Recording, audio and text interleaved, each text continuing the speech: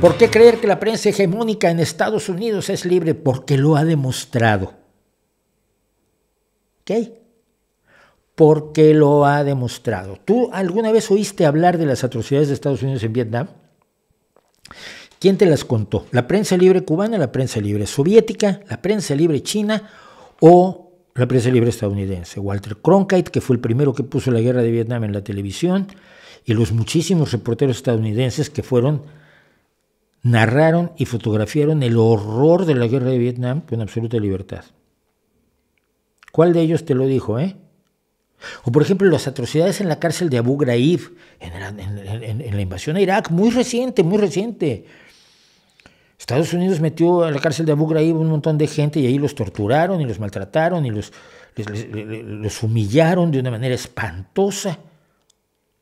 ¿Y cómo te enteraste tú? Ah, bueno, claro, es que fue la prensa libre mexicana. No, espera, fue la prensa libre de... ¿La de Vietnam? No, la de Laos. No, espera, la prensa libre estadounidense, mira, y europea. Amigos míos, fotógrafos de prensa, que estuvieron en Abu Ghraib y lo contaron.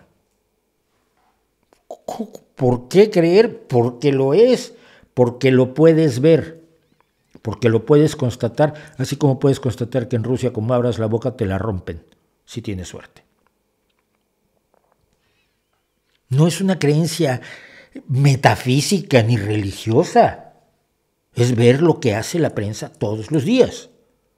Porque existe Fox News, claro que existe Fox News, que es hegemónica, hombre, es el canal más visto en la televisión, el canal de cable más visto en todos los Estados Unidos.